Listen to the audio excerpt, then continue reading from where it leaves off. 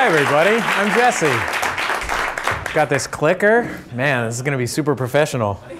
We literally, we went through like half an hour of trying to figure out what stage furniture we should have. We decided a cafe table covered in gaffer's tape was the answer. Cafe table covered in gaffer's tape. So, yeah, so this is a talk about making independent media. I am going to talk to you a little bit about my experience, a little bit about some of the experiences of people that I know and admire, the things that I've learned from them and the things that I've stolen from them. After that, we're going to take a little break. Everybody should, have a drink, go to the bathroom, and then the great David Rees is going to be here from television's Going Deep with David Rees, which if you haven't seen is one of the best shows on TV. But yeah, man, let's get into it. I usually, there we go, start with an introduction to me. I'm sure some of you guys are here because you know who I am and what my deal is. I'm sure some of you are just here because you go to everything here, because you're just super into hodgepodge. Hodgepodge? Yeah, the thing from the place. Yeah, so let me tell you a little bit about me. So I started my college radio show, The Sound of Young America, with two good friends, Jordan and Gene, when I was 19. I basically chose radio because video cameras were still really expensive. I remember going to the radio station and having this moment where I saw them operating the radio station, and I thought, wait, that's how radio works? Like, higher is louder? Okay, yeah, I can do that. I did that show weekly throughout college. Eventually, my co-hosts graduated, moved to Southern California to pursue actual show business careers successfully. And I was living in San Francisco at my mother's house, unable to find a job, and somewhat pathetically driving back and forth an hour and a half in her car, which I was borrowing, to Santa Cruz to do this radio show. And I asked my girlfriend, well, should I just quit? Because this is a little bit like, like a high school quarterback that graduated wearing his Letterman jacket back to campus. And she sort of gave it some careful consideration and in a much nicer way than this might sound, said, well, Jesse, you don't do anything else. So I took that to heart. I was applying for like 1,000 jobs at the time, and I got exactly this many of them. In fact, to this day, I have still gotten this many jobs in radio. My independent media empire, such as it is, grew out of my inability to convince anyone else that I was worth hiring, basically. I started podcasting when podcasting got invented, and the reason I did was basically just a friend of the family said there's this thing called podcasting, maybe you should try it. I looked into it. At first it was a little bit too much work, but then a few months later it got to be a little easier. And I was like, if I could get like 100 people to listen by podcast, like literally the math in my head was like, I'm doing this show, I'm driving to Santa Cruz from San Francisco to do this show for 1,000 people listening in Santa Cruz. Would I stay an extra hour if it meant that 100 people were going to come watch it live? Yeah, sure, I probably would. So I thought, well, I'll do that extra hour of work and podcast, and hopefully I can get 100 people to listen. And I got 100, and I eventually got 1,000, and then I had 5 or 1,000, 10,000. And my first big break actually was here at WNYC. A program director here named Chris Bannon, who is actually in the house tonight, gave me a call. He had heard about my show from a mutual friend, a guy named John Hodgman. And he said, hey, if you put together some best of shows, would you be interested in having them run on WNYC, the largest and best public radio station in the country? I gave it some careful thought while I was working as a receptionist at the Trust for Public Land in San Francisco, making $13 an hour. And I said yes. And shortly after that, I signed up with Public Radio International. And that was like a real inflection point for me because I got this thing in the mail from PRI, and it was like a revenue projection. And I had just assumed that if you had your own nationally syndicated public radio show, there was money there. There's like money would come. I just thought like, oh, it seems like they say a lot of names in the credits for Fresh Air was basically my theory. And I don't think those are volunteers. And I got this 5-year projection. And at the end of year 5, you know, it was like number of stations I'm on and then total amount of revenue coming in. At the end of year 5, the total revenue was like $27,000. And I was like, wait a minute. And like, I want to be clear, like it built up to that over the 5 years. So I was like, oh shit, I got to get a job. And that's when I got really serious about making podcasting my business. I moved to Los Angeles with my wife, who was starting law school in LA. I built a podcast network called MaximumFun.org, which was a relatively early podcast network, still in operation now with 20 shows. And I built a business model that is still built around listener support. I'm sure are there a few Max Fun donors here? Yeah, a bunch of them. Still built around listener support with a little bit of advertising money, a little bit of events money. And you know, at this point it's hard to count how we have like something like 10 real employees and 20 shows worth of people who are making money from their shows in some sort of partnership with us. And all of those shows are, you know, owned by their creators and driven by the same spirit that drove me to create The Sound of Young America many, many years ago. And these days, my show, The Sound of Young America, is called Bullseye. It's distributed by NPR, and we're on, you know, in stations around the country. And we make slightly more than $27,000 a year. But I still, like, if it weren't for my podcasting business, I wouldn't be able to eat, much less pay people. So independent media has been, you know, a necessity for me. And in doing independent media, I have had the opportunity, especially because Bullseye is an interview show, to meet and talk to a lot of really amazing people who have created things and supported themselves with it. So that brings me to the most important part of our presentation, my 12-point program for absolutely positively 1,000% no-fail guaranteed success. Which also, by the way, will help you regrow up to 50% of the hair on your crown if you are suffering from male pattern baldness. Yeah, it's not a guarantee at all. Before I get into this ironically named program, I want to say there's 2 things that I feel are really important to clarify. And they're things that I've only learned are really important to clarify in doing this talk around the country and one time in Canada. The first thing is a lot of these examples are like geeky white guys. By no means all of these examples are geeky white guys, but a lot of these examples are geeky white guys. And I don't want anyone in here who isn't a geeky white guy to feel like not being a geeky white guy disqualifies them from learning these lessons or having these successes. In fact, I think that, you know, a lot of the examples are geeky white guys largely because that's a demographic that gets into a new media form relatively early, and also because of, you know, structural sexism and racism in America. But I think that you know, what I find in talking with friends who make independent media who aren't geeky white guys is that if they take those lessons, there are often really amazing lanes open to them because they are serving people. They have the opportunity basically to serve people that the established systems leave deeply underserved. So, you know, if you just take like one quick example, a guy from New York, Combat Jack, this guy named Reggie Osei, he was an entertainment industry lawyer. He started this podcast where he interviews rappers maybe 2 years ago. It's now one of the bigger podcasts on the internet. And a friend of mine is one of the co-hosts, this guy called Dallas Penn. He emailed me one of these shows, and I was like, I'm not going to listen to this, Dallas. This is like 2 hours and 20 minutes long. This is ridiculous. Yeah, my mistake. But anyway, you know, the reason it was a success is because, you know, it treats its subject, which is hip-hop, with a level of thought and care, and also kind of a native understanding that you simply won't get from the mainstream, whether it's the mainstream of internet media or the mainstream of mass media.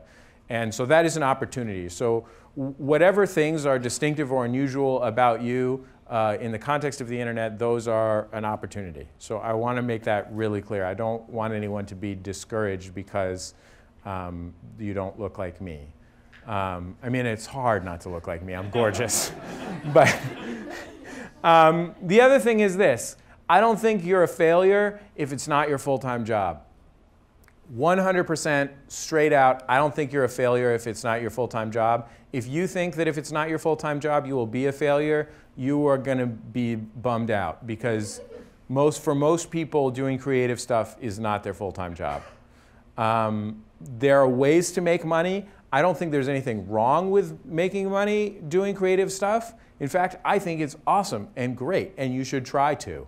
But if you, like I did for the first 10 years that I did this show, have another job, that's fine. Pick a job that's, that you can come home at the end of the day and you still have energy to do something that you really care about. Pick a job with, I told you I worked at this place called the Trust for Public Land. I was a receptionist. It was a really easy job. It didn't pay very much money, but it was enough money for me to eat. Everybody was super nice, and it was pretty chill.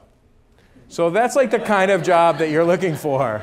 You know what I mean? Whether it's like, and everybody has things they're trying to make room for in their life, and anybody who's in extraordinary circumstances, they need certain kinds of flexibility or difference, whether you're looking for a night job, a day job, a job that pays a lot for a little bit of time, a job that makes you happy, a job that's, boring, but you can do other stuff, I don't want you to think that you have to make all your money from doing creative work in order to be a success at doing creative work. The example that I like to give is what I call the uncle test. So if you have an uncle or can imagine an uncle who likes to build model trains and has like an amazing sweet-ass model train layout in his basement, does that uncle expect to make his living from having a sweet-ass model train layout in his basement? No. Does he get immense satisfaction from making that? Does he get immense satisfaction from the Saturday, first Saturdays of the month when he opens it up to local kids in the neighborhood or whatever? Yeah, of course he does. So you don't have to be full-time. Let's talk about the programs. The first, or the steps, excuse me. The first is to start now. This is this woman named Kate Beaton. It's a self-portrait of this woman named Kate Beaton, and she's a really amazing cartoonist. She writes a cartoon called Hark a Vagrant that's about, largely about history and literature. It's super funny. I'm sure she has some fans here. Kate grew up in like the Nova Scotia or something. Like one of these places in Canada that like you can't even believe it's part of the contemporary first world. You just figure everybody like their job is like sail maker. But she didn't have internet. She's younger than I am. I'm 34. I think she's like 30-ish. She didn't have internet until she went to college. Even in college, because she was not really an internet-y type person, she didn't really use the internet except when she had for research for a paper or to access Microsoft Encarta or whatever. And they got that online now. That's a pro tip for those of you still using the CD-ROMs. So she graduated from college, and she didn't really know what she wanted to do with her life. She was working at this museum. It was literally a maritime museum in, I hope it's Nova Scotia, and I'm not mischaracterizing that. My friend Chris Bowman here is from Canada, and he probably knows all the provinces, but Nova Scotia probably, we'll call it that. And she was just drawing in her notebook one day and working at this museum, and this friend of hers said, hey, you're a pretty talented artist. And she's like, yeah, I do. I really like drawing. And she's like, have you ever made anything for public consumption? And she's like, no, I wouldn't. It's just like for me. It's like my journal, whatever. And her friend was a comics artist, professional comics artist, part-time, and said, hey, you should put them on the internet. You should make some stuff and put it on the internet and see what happens. And this was, the internet in question was so prehistoric. She put them up on a website called LiveJournal, which is a website that's mostly just for like things where different characters from Buffy have sex with each other. And she found that it was really rewarding, not just because she was sharing it with people, but she was hearing from them, and because she had like a regular outlet. Like she was doing this regularly, making it for people, responsible to those people. And she very quickly built an audience. Now, not everybody very quickly builds an audience, and I'm not saying that the first thing you do will be the first thing to build an audience, but I can say with some authority that if you don't start, you will not get to step 2.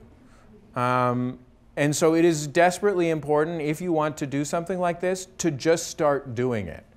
The internet means that there's no one to tell you you can't start doing it. Even if you want to make films, you can make films you can make pretty good films with a phone that you get for free by signing up for a cell phone contract at this point. Like the barriers to entry for media are very, very low at this point. So just start making stuff and put it out there. Even if you do it pseudonymously, hodgepodge. No matter how you do it, start doing something. And when you do it, this is so important, be responsible to some kind of timeline. Be responsible to doing something, finishing it, and doing another thing. This is Jonathan Colton. I'm sure some of you guys know Jonathan's music. These days, he might be best known as the co-host of the public radio show Ask Me Another, based here in New York. He's a brilliant comic singer-songwriter. And Jonathan was like my age now, just like mid-30s. And he was working at a software company that he had never really intended to go into software. He just literally was a secretary or receptionist and had just been like, well, as long as I'm here, I might as well learn how to write computer code. And then he was both able to write computer code and socially conversant, so he quickly became a supervisor. And he was like making a good living, and he was like, this is lame. And his wife got pregnant. And on the one hand, he's like, man, I got this nice like 6-figure job, and you know, I got this kid on the way, and this is really important. And I asked him, like, I was like, were you scared to try and do something else when that was your world? Because he'd been like writing songs on the side for fun for himself for a long time. And he said, I felt like having a child, if I didn't quit my job and do the thing that I actually cared about, or at least take a swing at it and like see what would happen, I would be a pretty shitty example for my daughter. So what he did is he quit his job and he started writing and recording a song every week for a year.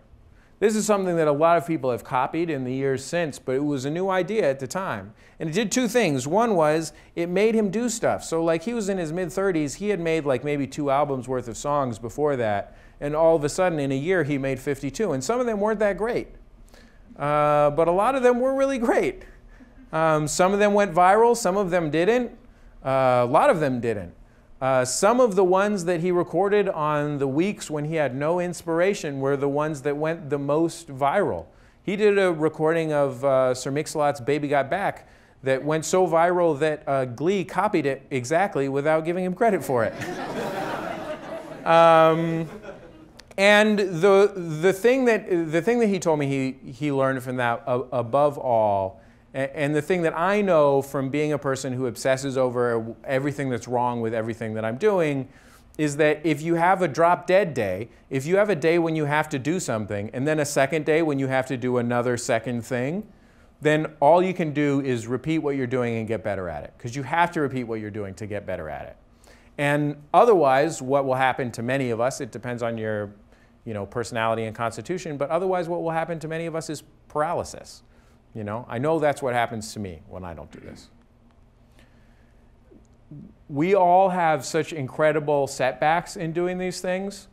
And to me, it's not even about learning from your mistakes, although learning from your mistakes is great, so much as like a football running back, when you get hit, your job is just to keep your legs moving and see what happens, because you never know what's going to come of that, All you know is that if you stop, you're done, This is one of my favorite rappers, Killer Mike. I'm sure there's some Killer Mike fans here.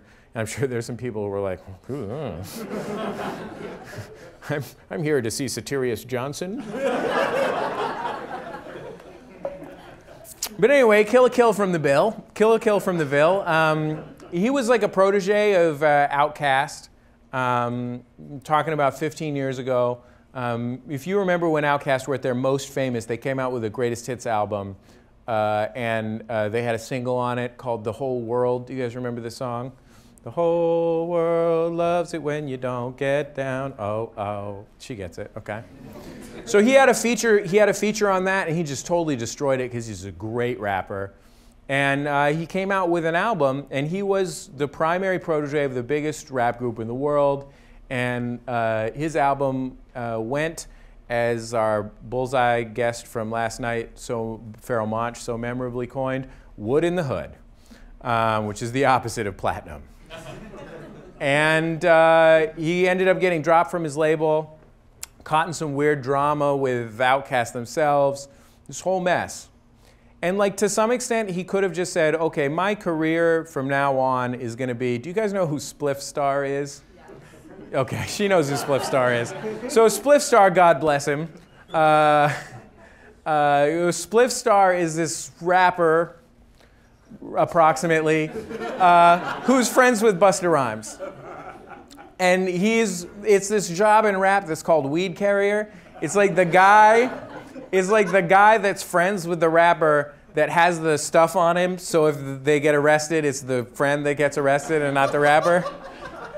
And like that could be a pretty decent career, you know. And Killer Mike could have just been like, well, I'm just gonna be Big Boy's weed carrier. I'm gonna be the Spliff Star to Big Boy's Busta Rhymes, you know?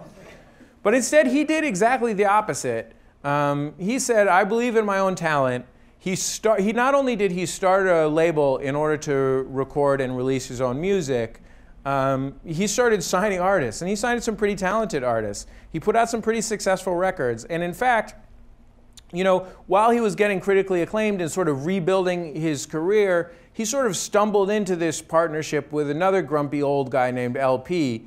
And their project, Run the Jewels, is probably the most successful of either of their careers. And they're both like 40, which in a rapper age is like Crypt Keeper. And the reason is that, you know, they could have shut it down, but they just kept their legs moving, you know? They just accepted what, you know, it's not always going to be super successful. You get hit, you know? But if you keep your legs moving, you keep going. One of the great things about the internet and the gatelessness of it is that if you have a voice that is strong and clear, it can come through in a huge variety of ways. And I often think of my friends Mark Frauenfelder and Sheni Jardin, who created this blog called Boing Boing. I'm sure some of you guys know Boing Boing. Huge, one of the biggest blogs of the first big waves of blogs. But it actually, oh, we don't have that slide, but it actually started out as a zine. For those of you guys who are under 35, a zine is something that people liked.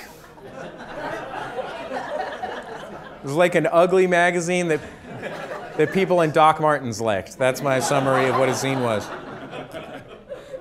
And so anyway, it started as a zine, and you know, Mark thought of himself as a writer and above all like an appreciator, a curator of things that were wonderful in the world.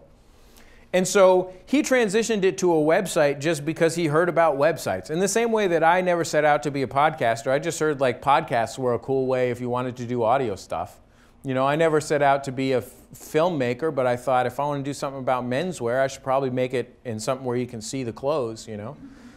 And that website became monstrously popular. And when they did that, they had the sense, I think, to know that what was important about Boing Boing wasn't essential to the medium. It wasn't about the writing, and in some cases it is about the writing. You know, I'm not going to tell Roger Angel from the New Yorker that he should host a sports talk radio show. But what was essential about Boing Boing was the point of view, and that's often the case in things on the internet, especially because they're so often so personal. You know, it's about you and what you care about and what you have to offer the world. And that is something that can translate between media. You know, you might have, everyone has a different mix of skills and has different opportunities to build different skills. I never expected to be a radio host. You know, I don't know what I thought I would be.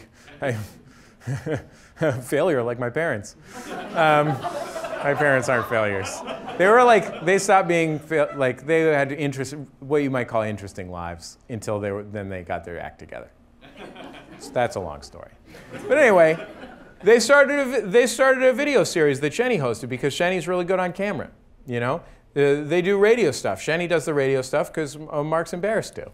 You know what I mean? They reach out into every form that they can that they feel this tone, this quality, this thing that makes what they do special translates to. And they don't get hung up on, I'm a this.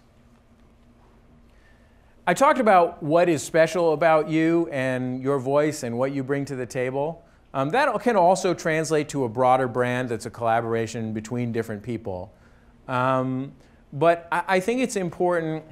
I think some people think that in order to be successful on the internet, especially in social media, you have to like totally bare your heart and open your chest. I don't think that that is true. You know, people come up to me and say they feel like they know me from Jordan Jesse Go, and I'm like, yeah, I mean, you know the parts of me that I think are funny enough to say on my comedy show. You know what I mean? That's like half of me. But it is a real half of me. So for me, like I run this company, and every time that I am not sure what to do, because it is an actual reflection of me and my values, I can just think, what would Jesse do? You know what I mean? And if you have to think, what would this imaginary thing that you made up do, then you're already like 4 steps behind. This is my friend Andrew WK. I say he's my friend. We don't hang out a lot together, but he's everyone's friend.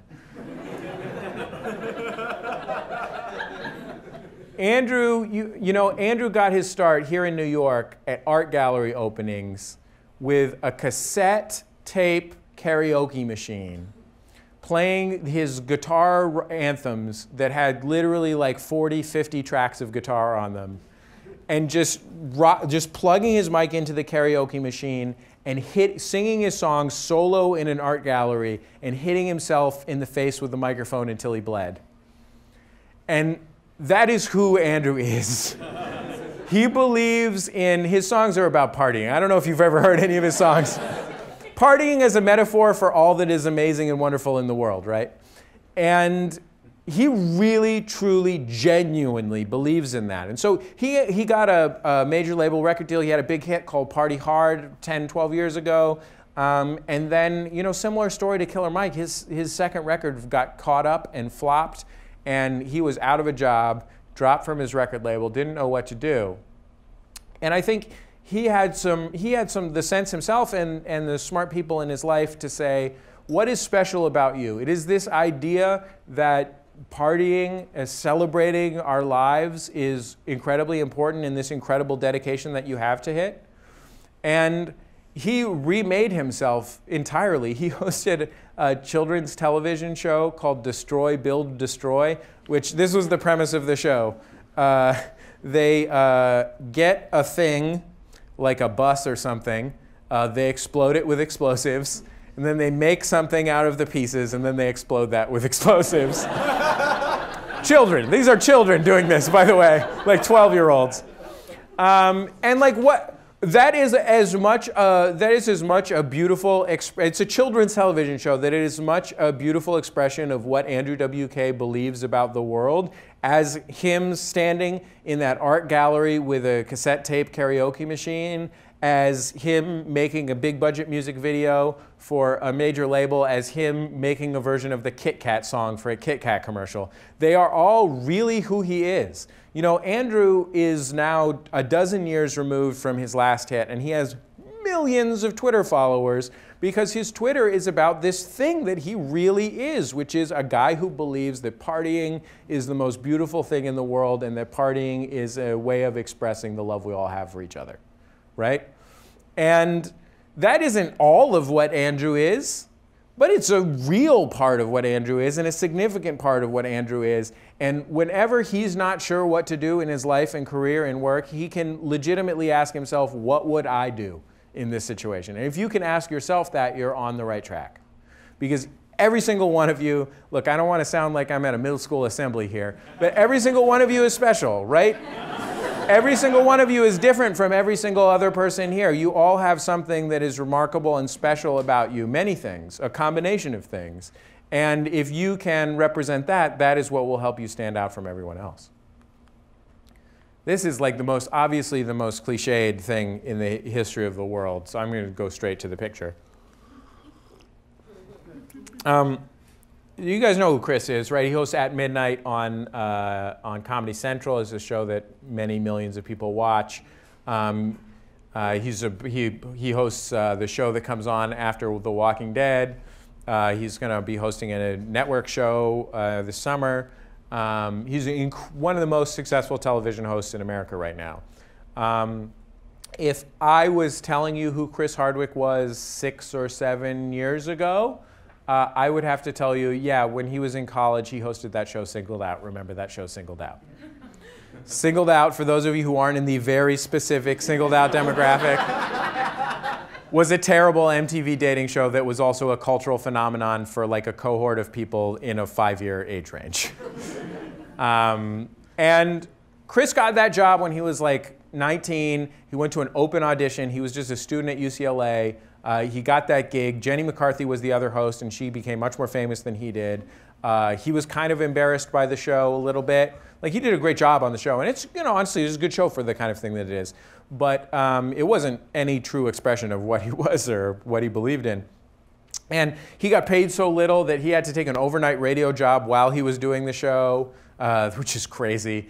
One time I talked to a couple of people from The State, the MTV show, The State. They told me that while they were making The State, they had to work as cater waiters. And one time they got assigned to cater waiter for a Viacom event that the boss of MTV was at. That's a true story. Show business doesn't always pay what you think it does. But, I don't think I'm speaking out of school. I mean, I don't want to tell Chris's story for him completely, but, Chris became a substance abuser and very depressed.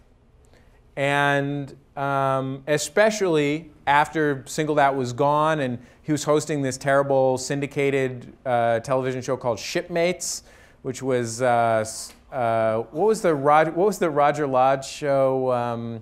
Blind Date. It was Blind Date on a boat. That was the pitch for Shipmates. Or as Chris told me the pitch to him for Shipmates was every time that he said no, they increased the amount of money until it was just a pile of BMWs, and then he said yes.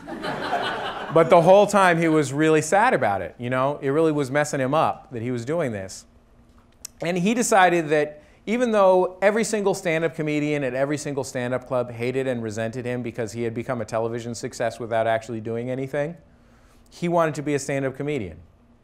And a few years into his stand-up comedy career, which was, there are still people who resent Chris Hardwick's stand-up comedy in the stand-up world. He's very funny stand-up because he's the guy from Singled Out. A few years later, he thought, I really need to do something. I can't be the Singled Out guy anymore. I need to do something that's real about me. And he's like, who am I? Like, I am a child professional bowler, math club, computer club. I'm a nerd. That is the real person that I am. Like, I've been pretending to be a cool guy so that I could host cool guy hosted TV shows, but that is not who I am. And he started a company called Nerdist, based around his persona and a podcast, and that is what led directly to all of those television successes that I just said before. He's also clean and stuff. He's an amazing, amazing guy. This is one of the hardest lessons, and it's one of the ones that I'll summarize by saying this. This is not necessarily a way, I cannot guarantee you that this advice is going to help you make the most amount of money. I can guarantee you that this advice that I'm about to give you, this story that I'm about to tell you, will lead you to be a happier, better person. This is my friend Merlin. Merlin's a brilliant podcaster, writer, and he was just like guy who'd been in some bands who made websites when he started a blog called 43 Folders. This was relatively early in blog world, and it was before the word life hack had been invented. It's a word that Merlin resents very much. But it was a personal productivity site, and it just grew out of the fact that Merlin was interested in systems of personal productivity because he's so unproductive, because he's a mess. It completely expectedly, at its peak, was one of the 10 or 15 most popular blogs in the world. And that is when the word life hack got invented, and Merlin started to think, wow, I thought I was just writing about a thing that was like a little part of my life that was kind of interesting, which was, this thing called getting things done, this personal productivity system that he didn't even invent. And one of his most famous things was a pile of 3x5 cards connected with a binder clip with a pen attached to it, which he called a hipster PDA. And he said, I am contributing to a pile of garbage. Like at some point early on, I was teaching people something important, and it was a real, actual thing. Now I am shoveling coal into a furnace of bullshit, or shoveling bullshit into a furnace of something that needs a furnace, because you can burn bullshit. And that is not who I am. That's not who I wanted to be. And he shut the website down. And it was very hard for him financially because it was printing money. But the reason he made that decision was because he hated what he was doing. He thought it sucked. And he said, I would rather be kind of successful doing things that I actually really like and believe in than very successful doing a pile of garbage. And he had faith that the talent that made him successful doing this other thing would bring him some other opportunity, and he would follow up on it. These days, he's an exceptionally successful podcaster. He has the gift of gab times 10 million. And he doesn't do anything that he thinks is shoveling garbage into a furnace of bullshit. Furnace. It was a great sentence. Hi, I'm professional public radio host Jesse Thorn. Merlin is actually in this next example. Anybody ever heard this show, You Look Nice Today? Yeah. It's kind of an impossible show to describe, but and it sort of doesn't exist anymore and sort of does, but it's a comedy show hosted by these three guys. And none of these three guys, one of them's Merlin, one of them's a very funny now stand-up comedian named Scott Simpson, and one of them's a very successful filmmaker named Adam Lissagore. And the three of them, when they started this podcast, were just early Twitter users who had noticed that they thought each other's tweets were funny. Like, they didn't know each other. Not one of them had ever performed in anything other than Merlin's semi-novelty indie rock bands in Florida. They had no public profile to speak of. They were just three guys that thought each other was funny. But those three guys that thought each other was funny reached out to each other and talked to each other and came up with this weird sort of vague idea for a podcast and just started making it and seeing if they could get it to be something sharp. And what they found was that they, in finding these like-minded people, they had found the inspiration to do this thing that, these guys were like comfortably in their 30s. This thing that they had always thought was part of them, which was being funny, basically. They created a show that no one who had experience in the entertainment industry, I think, could ever have actually created, because it's so unlike anything else. And that's because they were just schmoes off the street who happened to have some talent. And I think it's the combination of the three of the guys that made this possible. And not only did it make it possible to make this show, but I think it made it possible for Adam to say, you know what, I think I'm a talented filmmaker. Outside of the context of being funny on this podcast, he thought, I am actually a worthwhile person with something to say in the world. Now, look, I just went to Adam's house. He lives in a full-on filmmaker mansion. He has a screening room in his house, okay? Because he's so successful at being a filmmaker. Before that, his top credit was one time because he wasn't in the director of photography union, they let him operate the Predator cam on one of the Alien vs. Predator sequels. So they needed someone who was short and wasn't in the union. And really, it came from these guys swallowing their social awkwardness, and each of them is socially awkward in their own way, and saying like, hey man, I think you're really cool. Like, why don't we try and do something? You know, and it's something that I relate to because that's how I started my show. Like my show, when I started it, I was just like, man, these two guys I met at college, and they weren't really even my friends yet, but these two guys I met in college are so fucking funny. Like, what if I could hang out with them more? Like, what if we did something together? I said, let's look, hey guys, do you want to make a radio show? I'll do the volunteer hours at the radio station. They get you a time slot. And they're like, yeah. You know, there's a lot of pitfalls to working with other people, but it's impossible to succeed without peers who inspire you, without connecting to people that you care about and like and share the same goals and values, or at least similar goals and values. Because those are the people that pick you up when you fall. Those are the people you can do something with. Those are the people who will inspire you. And a lot of people who want to do this kind of thing, you know, maybe you're inclined to be an introvert. I know I am. Look, I know I seem very elegant here, but I'm basically misanthropic. Like outside of my wife, I'd rather not talk to anybody ever. I host an interview show. But like, I know that if I want to make stuff, if I want to be a happy person, I have to like reach out to people and take a chance, you know? That's really important. I don't think that you have to be Prince and be ruled by an obsession about owning everything that you create. I don't think that that's necessary. But I do think that if you are going to make something, you have goals for it, right? Your goals might be partly to make money, but probably it's like partly to like connect with people, have your voice heard, change the world in some way, express something. And when you are doing it as an employee of someone else controls that. There are times when that works out great. A lot of times that works out great.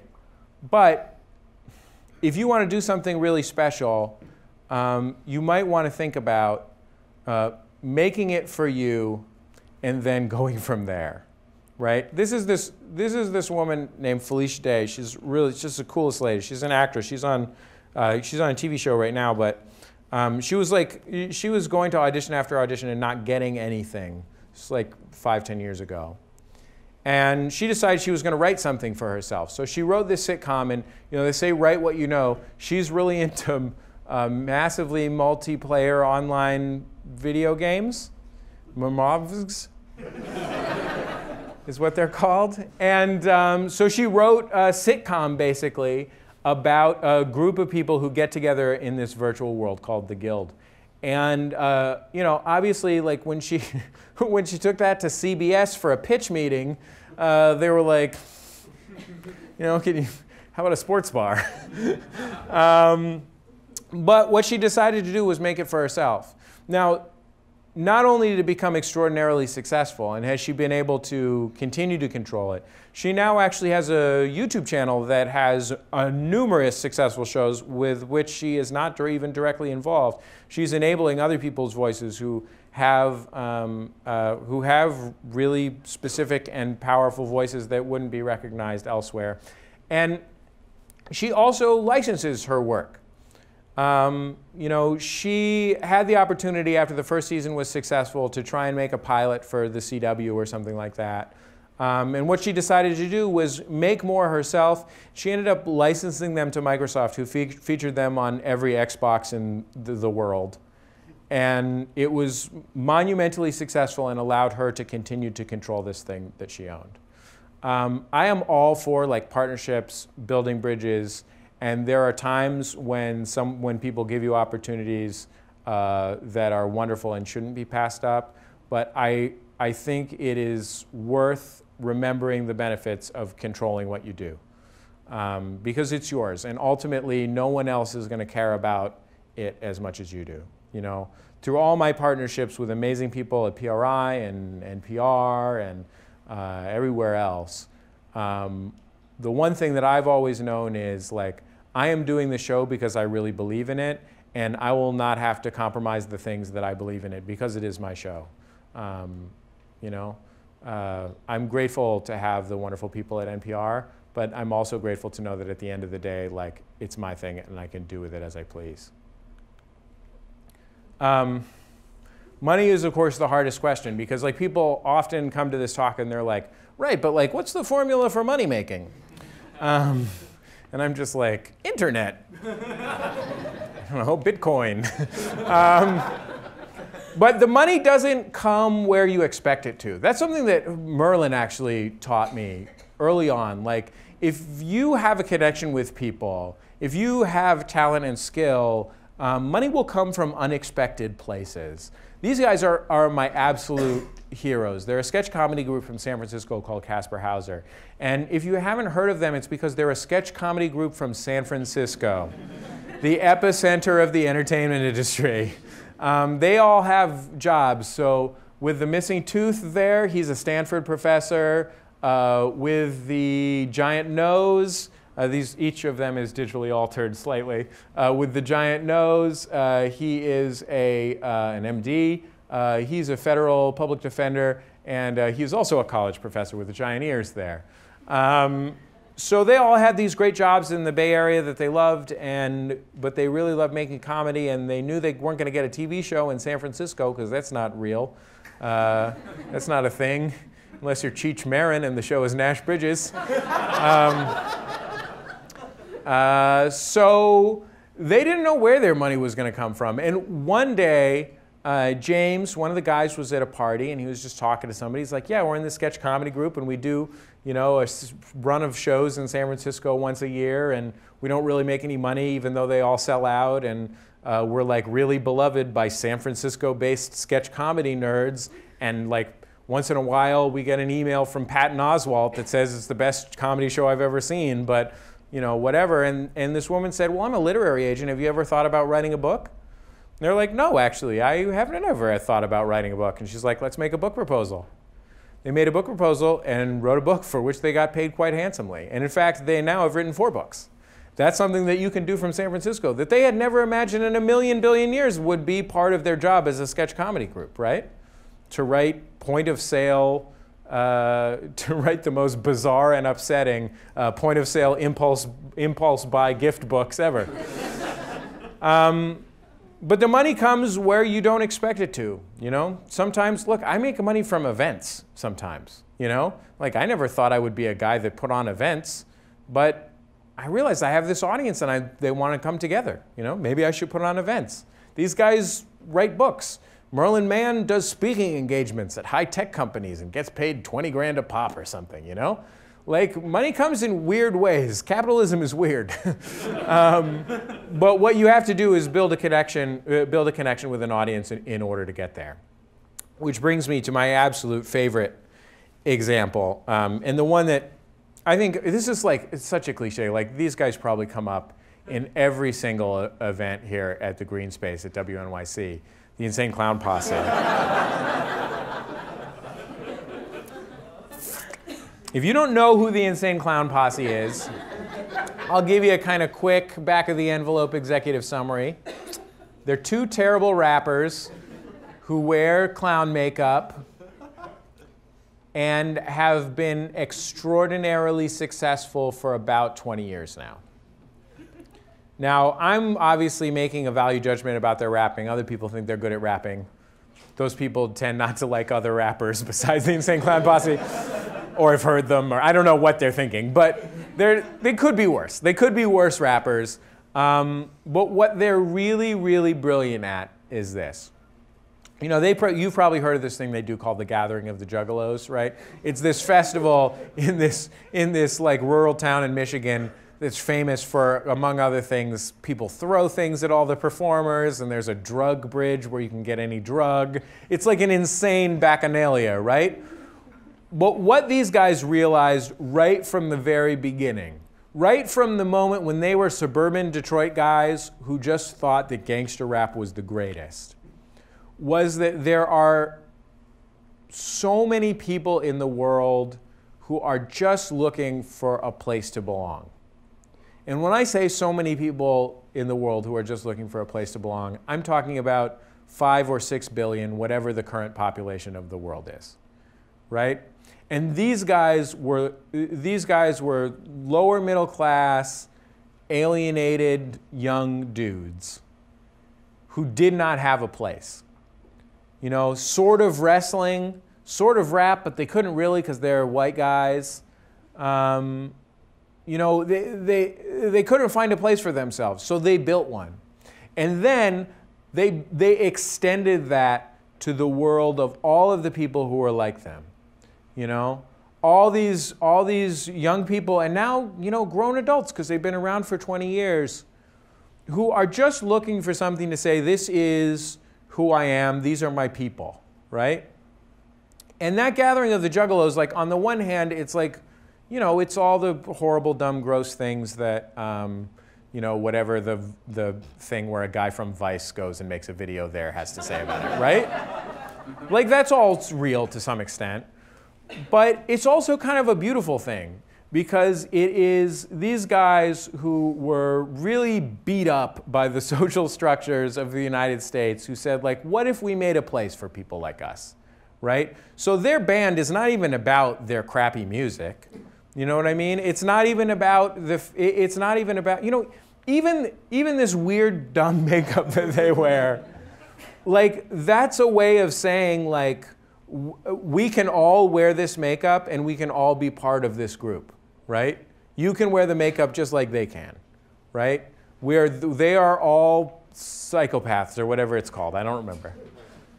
And that, I think, is something that's really beautiful and something that's really valuable. It's a valuable service to people, and it's a way to make a living.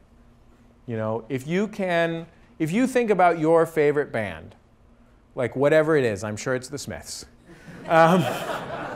Surveying the, okay, 99% spliffs, 1 spliff star. If you think about what your favorite band means to you, it's not just about the appreciation of the aesthetic of their music, it's about an expression of who you are, right?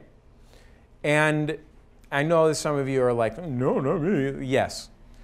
And if you can tap into that, that is a really deep and powerful thing. And there are 1,000 ways to make money from that, many of which are completely morally great and wonderful. And so you shouldn't think that doing that is like a creepy, gross thing. If you can give people a place to feel like they can be who they are and connect with people that they care about and love, what an incredible thing. Like, that's what church is. You know what I mean? Like, since I haven't gone to church very much since I was in high school because I'm an atheist, and I felt like kind of a dick just kind of hanging out for the cookies. But like the thing that's so wonderful about church, besides appreciation of a higher power, is that you just have this community of people who have this really important thing in common that's regular, that they connect with on that basis, you know? And look, I'm not trying to be grandiloquent, but like, I think the gathering of the Juggalos is church for people. Like, it's a way to connect with people that are like them, for people who have a really hard time finding those people in the world. If you can do something like that, that's really special. This is the last and hardest one. And I had this conversation with Seth Godin, who's a marketing guru, but is not nearly as horrible as that sounds. He wrote this great book about doing creative work, and I felt like I had this gotcha question for him, which is like, what if you're not any good? How do you know if you're not any good? And there's sort of 2 answers to that. The first answer is everybody's not any good until they do it a lot in practice and get better. That's Ira Glass, one of my heroes and a wonderful dude, one of New York's great public radio people. He has a wonderful talk on the internet about how he feels like he was pretty much garbage at his job for at least 10 or 15 years.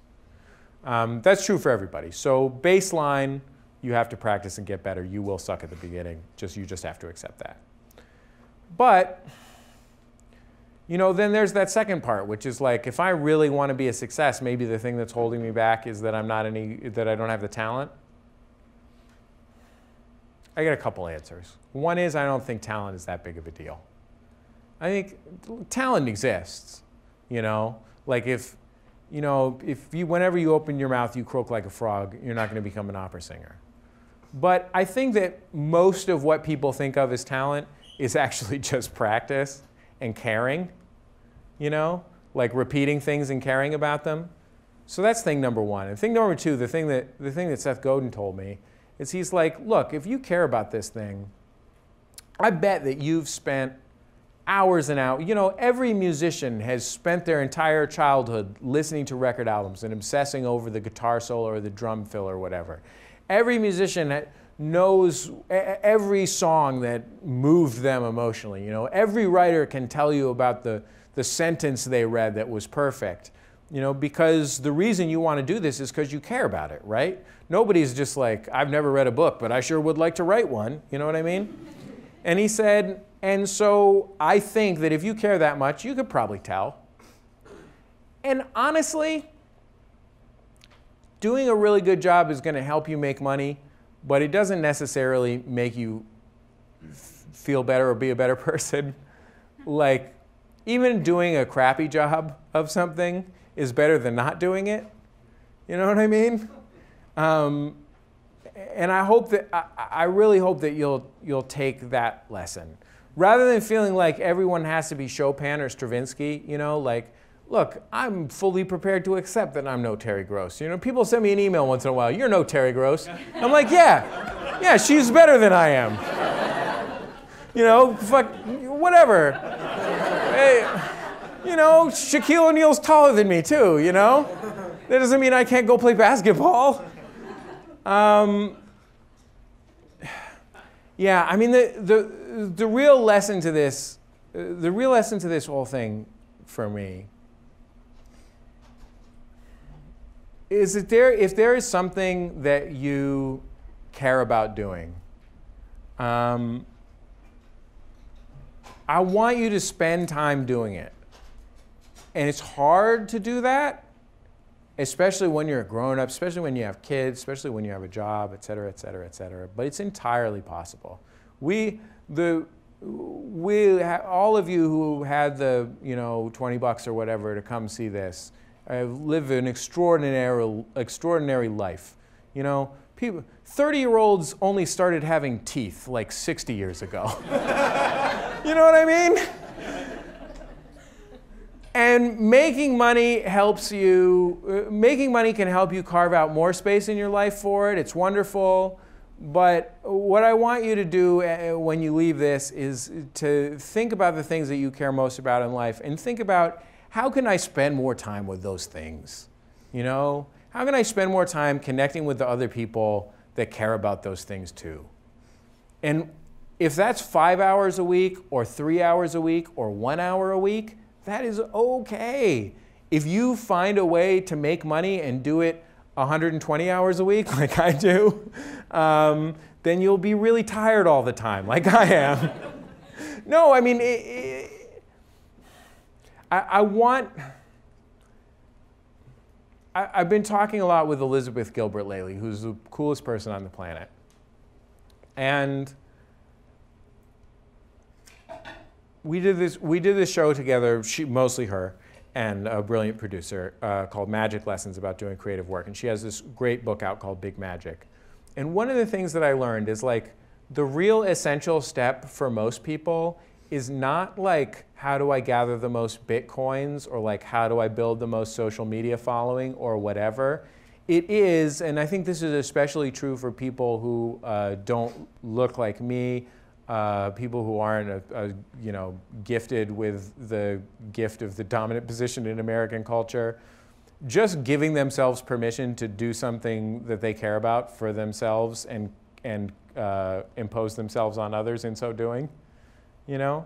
And if you can just give yourself permission to just make something and, like, share it with some people and listen to them and then try again the second time, and get some satisfaction from the incremental increase in quality that you can do in between those two things, then you, I promise, will be a happier person, and you will be infinity% closer to making money if making money is also your goal.